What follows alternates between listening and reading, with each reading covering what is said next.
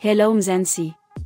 It is Saturday, May 7, 2022 and here is Lifestyle Highlight. Did actress Amber Heard snort cocaine live in court? A suspicious clip of Amber Heard in court has raised alarm bells from tweeps who are suggesting she may have snorted cocaine during her live testimony. The clip, which has gone viral on social media, shows the actress appearing on the witness stand. But it is her mannerisms, like sniffing into a tissue and wiping her nose repeatedly, that have raised eyebrows. Amber and Johnny are embroiled in a messy $100 million defamation case in the Fairfax, Virginia court.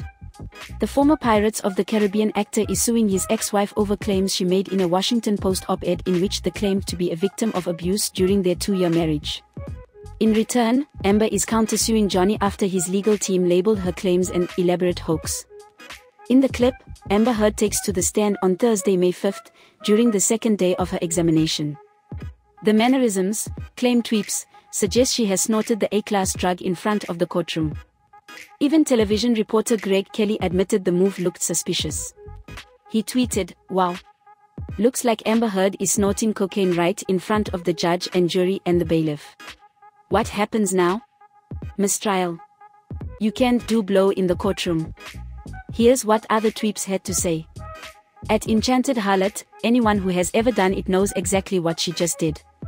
There is no doubt about it. At Raymond0412, I mean, I've done my fair share of coke. You would lose so much in a loose napkin like that, as well as the fact that you might get coke all around your nose in court. I don't know. Possible, not probable. Please subscribe for more news updates. This is Leah for the South African.